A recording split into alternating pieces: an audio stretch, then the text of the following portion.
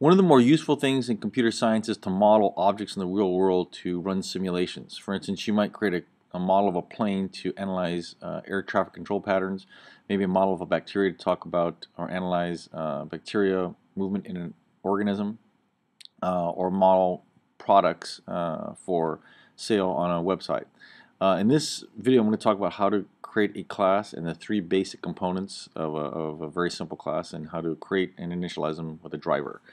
So I'm going to start off with a class, and it's going to be a my phone class, and I'll open this thing up here. And this class is going to be a little bit different from what we've seen before. It's going to be a blueprint of an object, so it won't have a public static void main like we've seen in the past, although we'll have that in a driver. So I'll say public class my phone and class my phone. And what you want to do when you create a class are three basic things. First thing is to create your instance variables. Second thing is you want to write a constructor which initializes them. Write constructor to initialize instance variables. And third, we're going to write a toString for printing purposes. Okay, so let's take a look at some characteristics of a phone. I'll choose a couple. I'll say an integer for the memory capacity, and I'll say double for the cost, and I'll throw one more in here, private string for the carrier. Okay, and I'll throw one more. I'll say private boolean is Wi-Fi on. Okay, so these are some characteristics of a phone. Maybe the amount of memory, and I'll say in gigabytes. Okay, how much it costs as a double, the name of the carrier, and whether or not the Wi-Fi is on.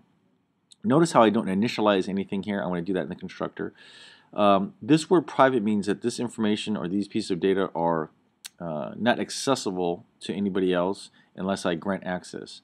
I want to give the least amount of accessibility to things like these variables, because I don't want any external programs changing them. Okay, so that's what the constructor is for. It's a set of code that actually gives these variables values. So I'm going to say public my phone. It's the same name as the class you see right here up top there. 1, 2, 3.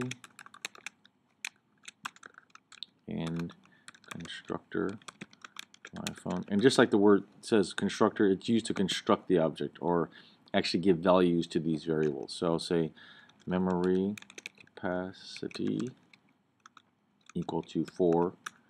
Now we'll go 16. 16 as in gigabytes, and cost is equal to 199.99.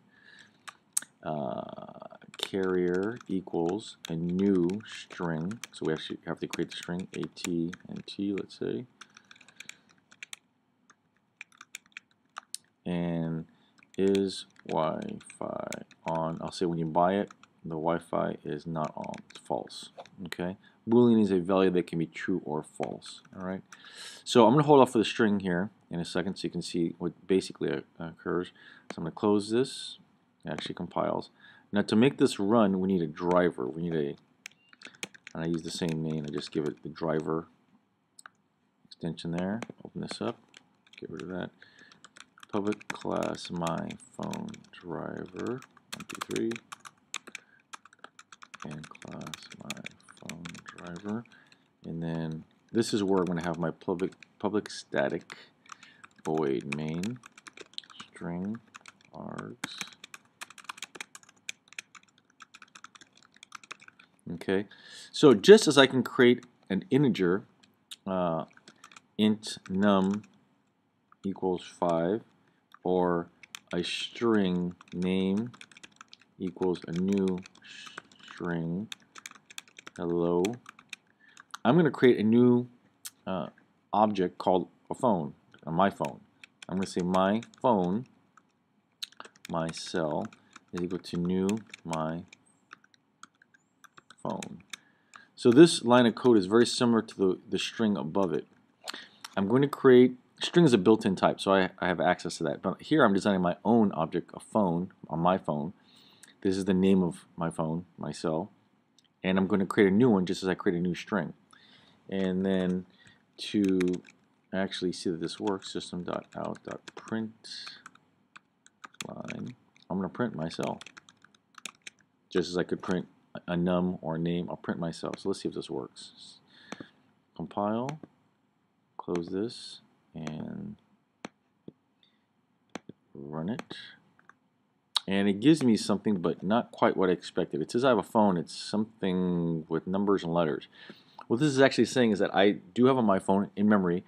It's in this memory location on my computer. This is hexadecimal, therefore includes some letters here. But it's basically telling me that yes, it does exist at a memory location.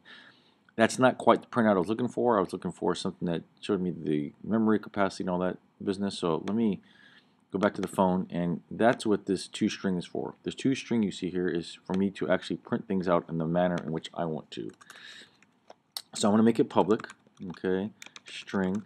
Notice how public here is different than where private. Public means it is accessible to another program or another class like the MyPhone driver. String, toString. And basically, toString means I'm going to turn this phone into a string so that it's able to be printed out. And method toString. That's what toString means. Turn it into a string. And for what purpose? To print out. Okay. So I'm going to create a string. Output. The output is going to be a new string. And in the output, I'm going to put all the information I like to. Output is going to be equal to, I'll say, make it nice and neat, memory capacity is, quote, plus, and the actual memory capacity, plus, I'll come over here, and I'm actually going to put a new line. It's going to basically give me a return, so this prints on the next line, or else it'll be strung out in one big long organic line. Cost is cost plus that new line. I gotta put a plus sign here to string it all together. And what is it? Carrier is plus the carrier, AT&T, plus a new line, and finally